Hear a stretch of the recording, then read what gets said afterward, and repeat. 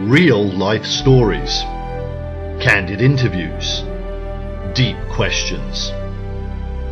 Inspired by the horse. Equesse Radio, horsepower for the soul.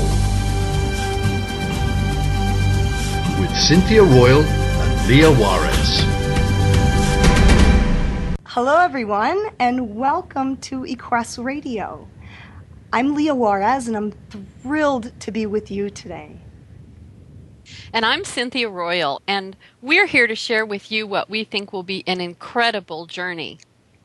Equesse Radio is a show about women who love horses and other animals. It's how that's inspired them to find the courage, the clarity, and commitment to supercharge their own inner horsepower.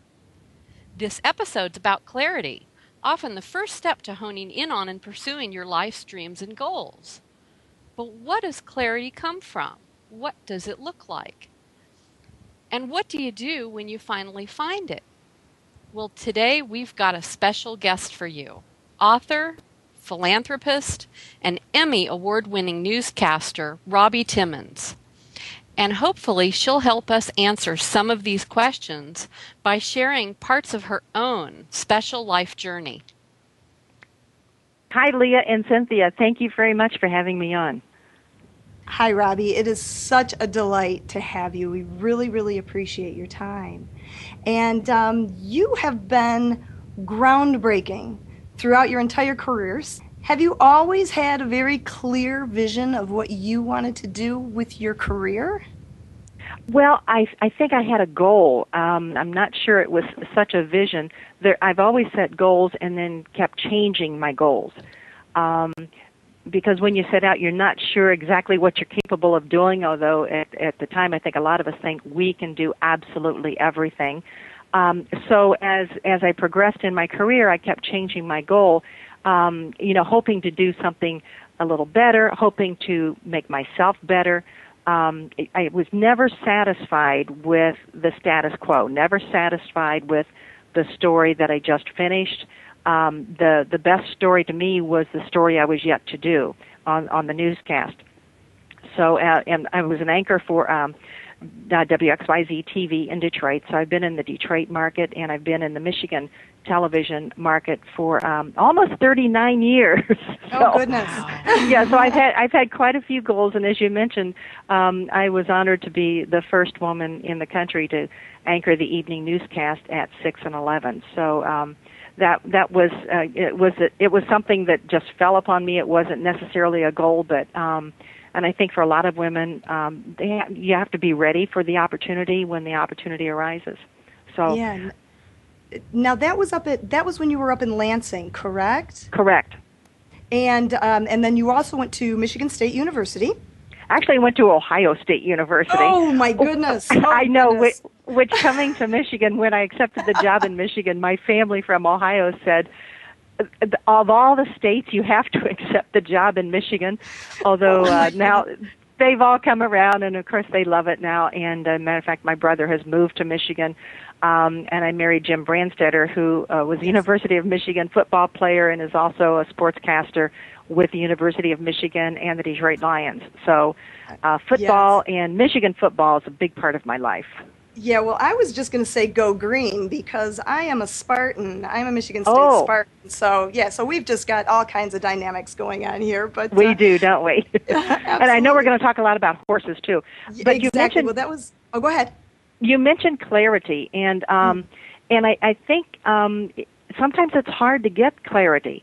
But I think when you feel something, when you feel passionate about something, like I started feeling passionate about helping horses, thoroughbreds especially, find homes. That all of a sudden was my clarity. That became clear to me that was the passion, and that became a new goal for me to step up and see how I could help them even more. Yeah, and that's a really important point of you felt something, and that feeling led you to pursue something else. Correct. Did you, and I'd love to get to the impetus of that, that particular story that you did that led to that. But previous to that, did you do any other animal stories, whether they're about horses or anything else like that, that kind of really rang true and resonated with you during your professional life?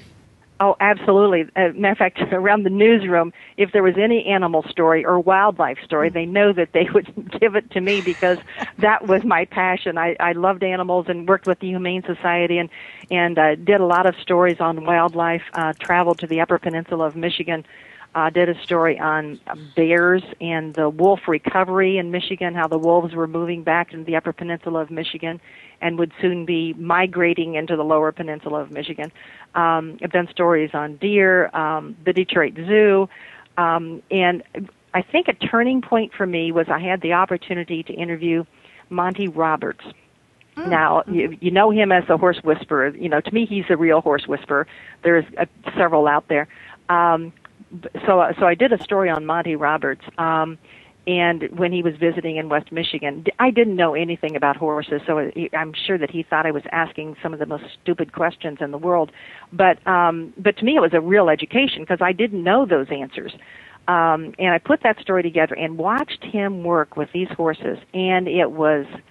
He just took my breath away, and the horses took my breath away. And he's working with thoroughbreds, and I suddenly really fell in love with the thoroughbred because to me they look like the top equine athlete, and I just really admired them.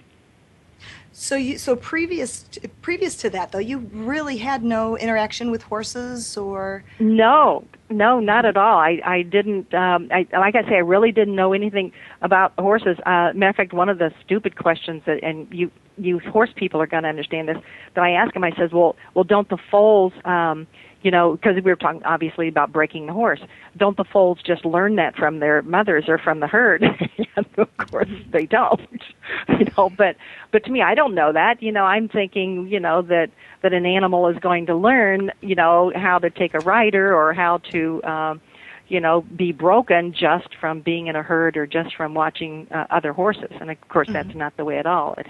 Each horse has to have their own individual attention. And but that interview with Monty, that wasn't the the kind of aha moment that led to CANTER, which we'll talk about in a bit.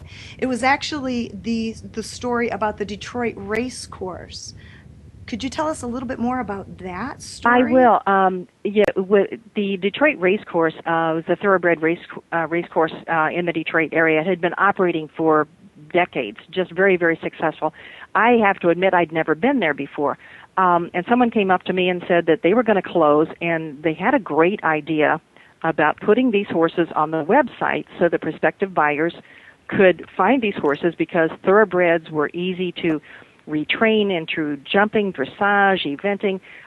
They're an athlete, and they're just a great, great horse. And unfortunately, if they needed to find homes for over 200 horses because they were not fast enough, the trainers and owners could not transport them to other racing facilities, and there really was no option for these horses except going to slaughter. And that was the fact. And here are 3- and 4-year-old thoroughbreds really with no options unless somebody could step in and start finding them homes. So I worked with this woman, and we went to do this story, and we went to the backside of DRC. Had never been on the backside of a racetrack before, and I'm a little intimidated by all the thoroughbreds because I'm totally out of my element. But the turning point for me was during the story. I fed a carrot to the granddaughter of Secretariat. Now, I knew who Secretariat was, and this is one of the horses that needed a home.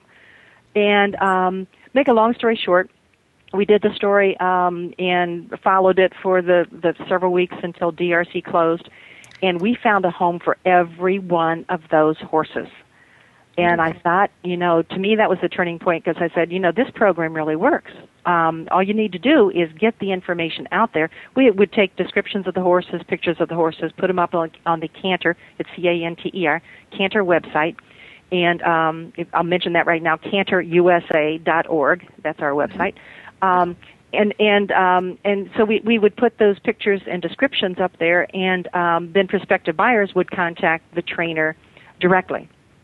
So was CANTER, was the organization already in place then when you did that story? So you used it? That it was not. We were putting it in place as we were doing the story, and I immediately became involved. And I said, this is something I really want to continue with. DRC is closed, but they were opening another track in Michigan, in Muskegon. So I said, let's continue with this. Let's find a volunteer on the west side to help us work that track. And I made, trips on the west side of the state, walking the back side of the track as well. Found a great volunteer with a farm over there. And then the needs started changing very quickly, in that we had to start taking the horses off the track immediately because they just weren't running fast enough. Racing's a business. They needed that stall for a faster horse. So we started actually taking the horses off, and actually CANTER-owned horses then, and we would find them homes ourselves. So we would do all the rehab, retraining, the marketing to find a CANTER-approved buyer. We came up with an approval sheet so that, somebody who says, gee, isn't that horse pretty, I want to buy it, we had to make sure that they knew, Right. How to train a horse, how to work with a horse, or at least that they had the capability of finding a trainer for that horse. Robbie, this is Cynthia. For our listeners that aren't really up to speed with how the racing industry works, what happens with horses that typically don't perform, that don't really make it in this endeavor? What are the options before someplace like CANTER? Well, before CANTER, there really were no options. Before CANTER, there were slaughterhouses open in the United States, and I'm not putting down trainers or owners, because some of them, if they could, they would take them to a farm, but they had a business to run, and they would have to send them to slaughter, where the kill buyer would pay them the meat price. They were treated like cattle, where the kill buyer would pay them the meat price for that horse. And people may not know this, but the horse meat is not used for anything, dog food or anything like that. It's a gourmet food overseas. So the horse meat would only be shipped overseas as a gourmet food item for the European and some of the Asian countries. Right. So that still does exist today, right? I mean, CANTER's making a significant impact on placing horses, rejobbing horses, but that whole industry does still exist, right? The industry exists to some extent. The slaughterhouses in the United States have closed, but they still exist in Canada and in Mexico. But I think the attitude of the racing industry has changed dramatically, in that they see that there are options for their thoroughbreds when they're not competitive, when they don't have to be race horses. We get horses now where the trainer will say, he or she, they just don't want to race. They don't want to run. They're not competitive. They just don't want to race. And I don't want to force them to race until they break down or have a racetrack injury. I'd rather you find them a new home now. That is happening all across the country. Since CANTER started in 1998, with the full organization, we started expanding from Michigan into Ohio and Pennsylvania, the Mid-Atlantic states, New England. You can go to our website. We're now all across the United States in California, Arizona, Gulf South, and Kentucky. We've transitioned 15,000 thoroughbreds, which is absolutely amazing. It really is amazing. And to me, I think we put the slaughterhouses out of business, because for thoroughbreds, because we have given them options, and the racing industry is recognizing CANTER. We've received some national awards, which is great, and which is just a means of recognition, which we really appreciate. Excellent. And there's so much more. We're going to take a really short break, and we're going to come back and talk to Robbie Timmons more about the wonderful work of CANTER and also her book.